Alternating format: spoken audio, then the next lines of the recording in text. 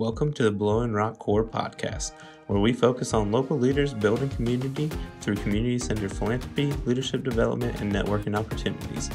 This podcast series is brought to you by Granite Insurance. Granite Insurance has been an independent insurance agency since 1936 and is serving clients in all 50 states. Their primary goal is to empower their clients to be successful.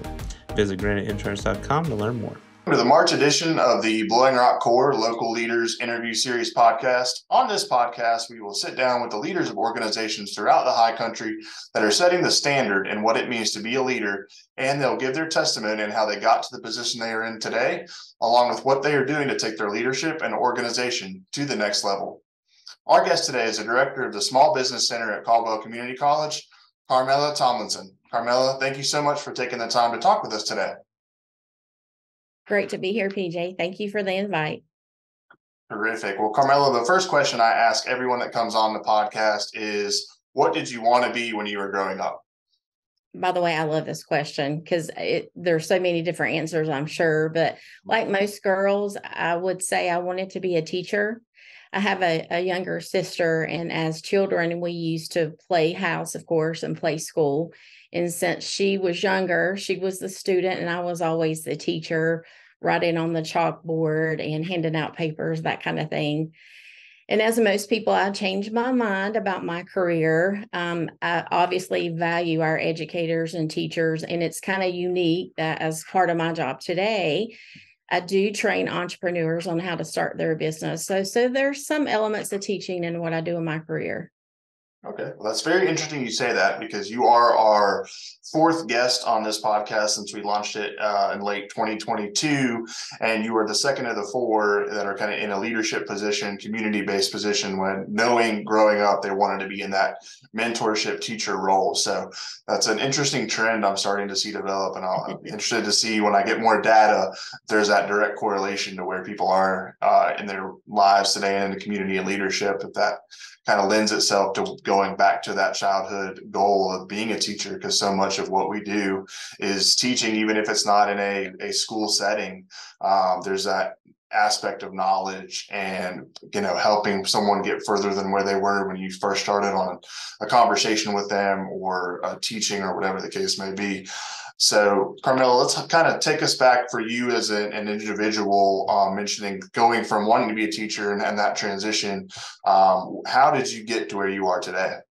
Okay, so I do wear many hats like lots of people, but I'm going to start from when I graduated from Lenore University, and I was working full-time, going to school full-time as an evening student, and I was working for a local furniture manufacturer here in Lenore, and I was in the marketing department, and I got what I call the marketing bug. And I knew right then that I wanted to do something with marketing.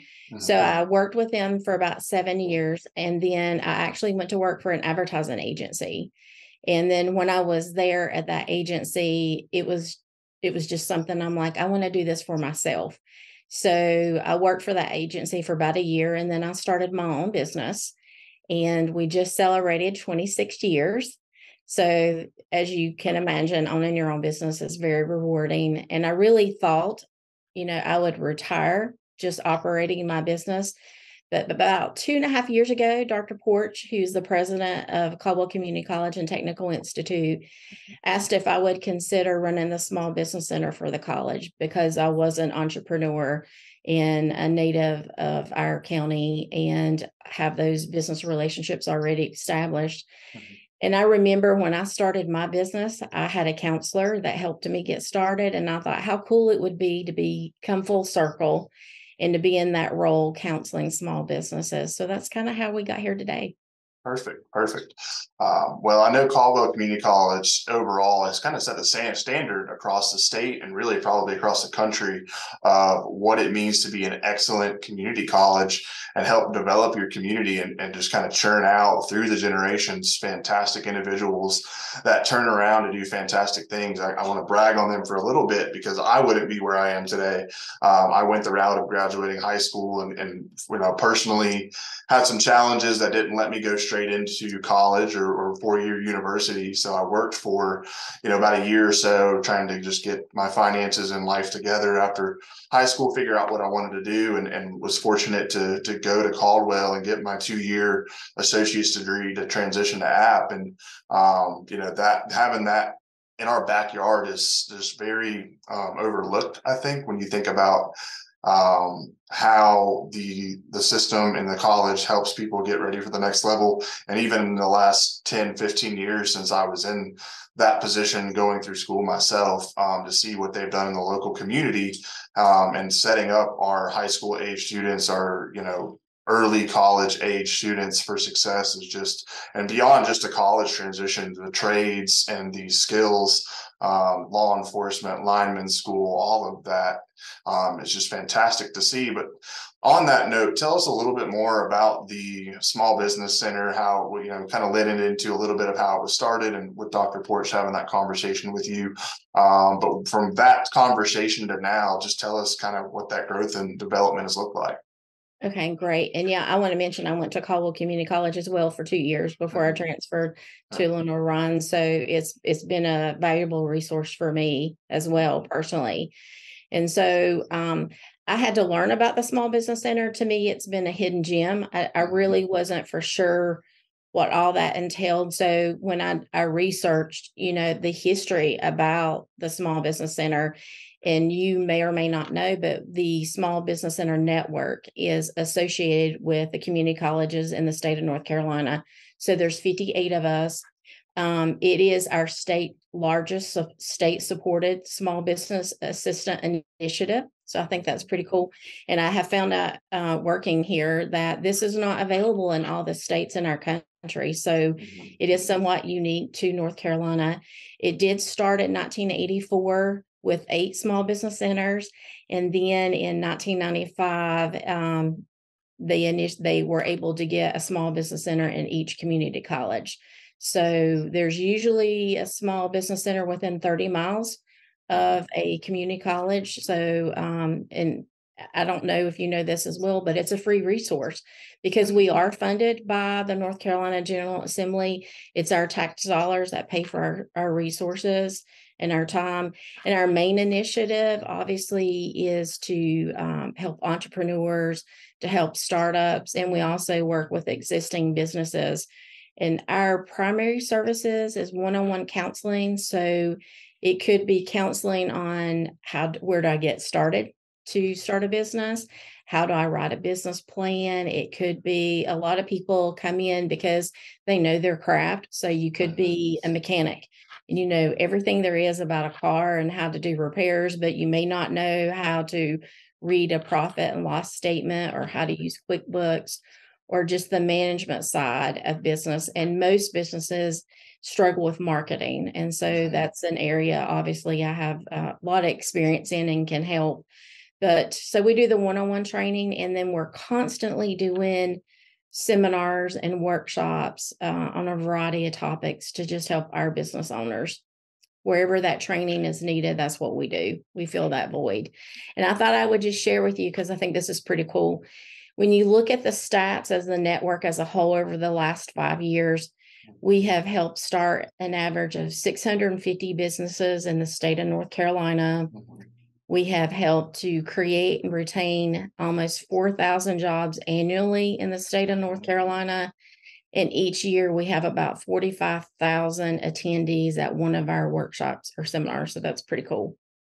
Yeah, and that's a testament to the growth, and I think the exposure you're seeing in our community as people are finding out about this resource more and more. And it's just going to continue to say, well, you see a successful business that 5 years ago, well, how did you get started? And it was, I was talking to Carmela or any other of the small business centers throughout the state. So that's a huge testament to what you're doing and the university is doing for our community. And kind of on that note, I mean, when you kind of leaned into those statistics a little bit, but right now we talk about the most recent economic summits, and they talk about, where the economy is right now.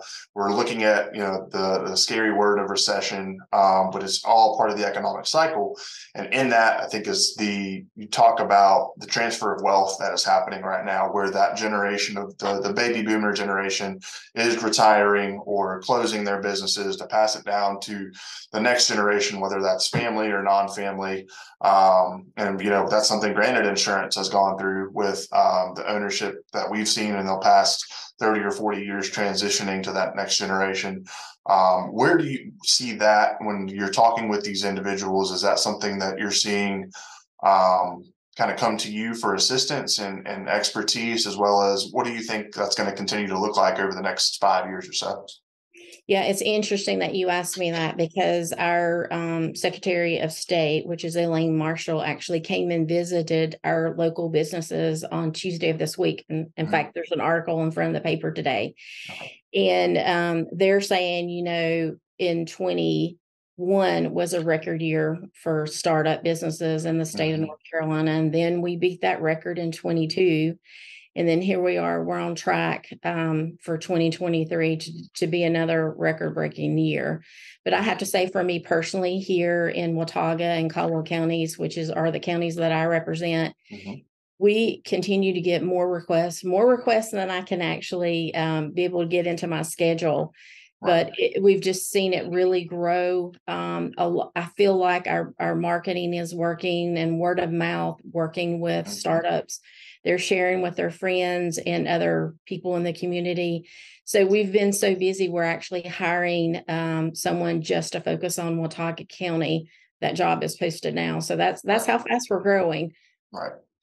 That's amazing. Well, so, when you talk about that and people think Caldwell County, they know the Boone campus as well as the kind of the headquarters down in the Mountain and Hudson. So having those two counties, and they're so unique. They're right next to each other, but there's literally a mountain between them. And the kind of the economy, the demographic, you have a ton of manufacturing down the mountain, whereas up the mountain is more, your seasonal, tourism-based, retail-based items. So how do you kind of manage that difference of, one community versus the other, and having similar but different needs from a business standpoint? Yeah, obviously, Caldwell and Watauga counties are completely different. Like you said, we have more manufacturing here, and there truly is more small business up in Watauga County. And so we've just got so many resources up in Watauga County for anyone that, is thinking about starting their business or has one. And of course, you've got the Small Business Center, and we have an office inside of the new Boone area Chamber of Commerce. I think you got the Chamber of Commerce, you have the Small Business Center and the EDC under that one roof. So we have that going on. And then you've got the other resources like the SBTDC, which is the Small Business and Technology Development Center, which is associated with ASU. So where the SBCs are associated with community college, they're associated with universities. And that's actually the counselor that I used when I started my business. Then you have the High Country Startup, and just so many different resources up there. But we all work together. And I think the main mission is that we're here, to boost entrepreneurship, and all of that trickles down to our economy, which benefits us all. Absolutely. And you mentioned High Country Startup and the other resources there. So we'll talk a little bit about someone's wanting to start out in the business world. They have core young professionals with our networking events, our leadership development events. High Country Startup is growing tremendously. I think their last two events have probably doubled and tripled in turnout.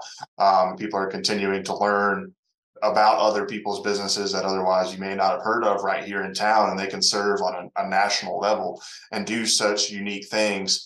But if they are listening to this podcast, or they just, see a recent chamber post about the upcoming seminar you have and just being more connected in Boone, you kind of mentioned you do anything from counseling and helping, but what exactly does that process look like? Kind of walk me through, if I were a small business owner on step one, and I just sent you a phone call or email, what does that look like from there? Yeah. So really you just have to register. And as I mentioned before, it's free. Your tax dollars pay for it.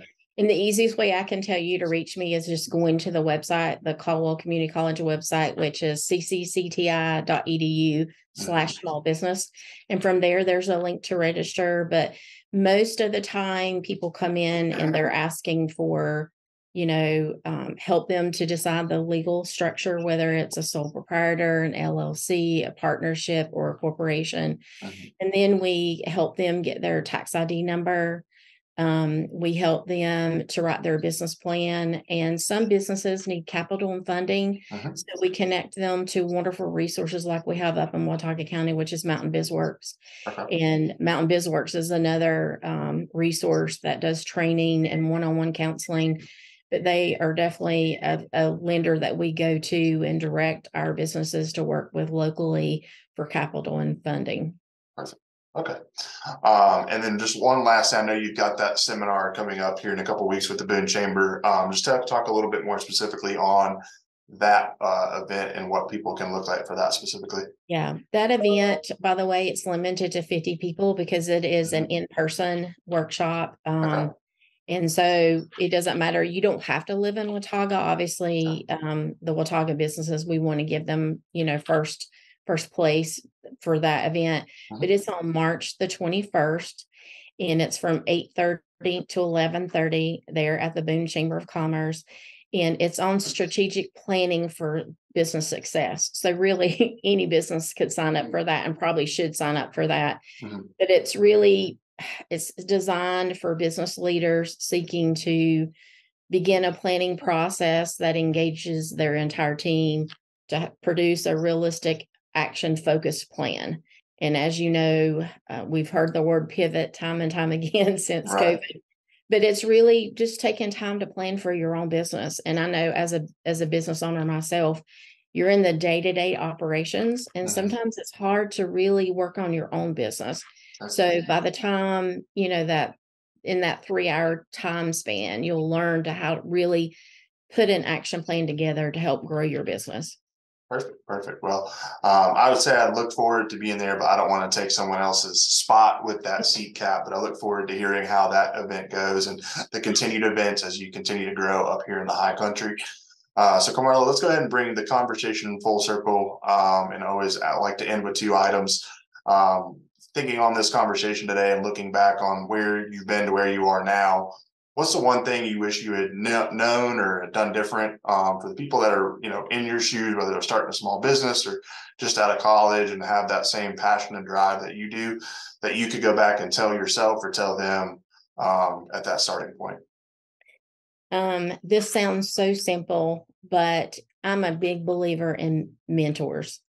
And I now have wonderful mentors in my life, but I wished at a young Carmela would have been able to find a mentor that I could get up under in the beginning of my career, to have someone to kind of share those real life experiences, and also that person to provide networking opportunities. I think being a mentor is so valuable. And I wish I would have had that person in the beginning, because you're kind of blind, jumping out on faith, not sure which direction to go. And I think mentors really help us stay focused, help us not make some of the mistakes that they may have made in the beginning of their careers.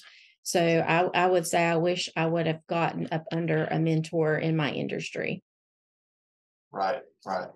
And in that same thought, if you could ask any individual or organization listening to this podcast today to take that one action that would make a difference, and it may be, hey, reach out and be a mentor to someone, but what would that be to advice you could give some other people? Well, PJ, I love this question because I'm a big supporter of this, obviously running the Small Business Center. So I'm going to ask everyone listening, you need to support your local businesses. I mean, that is so important, because we all have choices where we want to spend our money, where when we go out to eat, the gifts that we buy, the services that we purchase. So I'm going to say my motto is live local, buy local, and support local. So everybody can do that. I just think you have to make a mental note. Let's really think about the small businesses in our area and really be a big supporter. Yeah, I couldn't agree more. We do. I mean, we live in such a beautiful, special place, and we want to keep it that way. And I think a huge proponent of that is going out and shopping local, buying local, supporting local, like you mentioned. So, Carmela, thank you so much for taking the time to talk with us and sharing your personal leadership journey, as well as giving our listeners an in-depth look at the Small Business Center, the opportunities you're giving the next generation of our entrepreneurs and leaders in our local community. This will wrap up this episode of the Core Local Leaders Podcast. Thank you to our producer, Chris Faber, and our sponsors, the Blowing Rock Chamber of Commerce and Granite Insurance. This is PJ Hennessy. Talk to you again soon.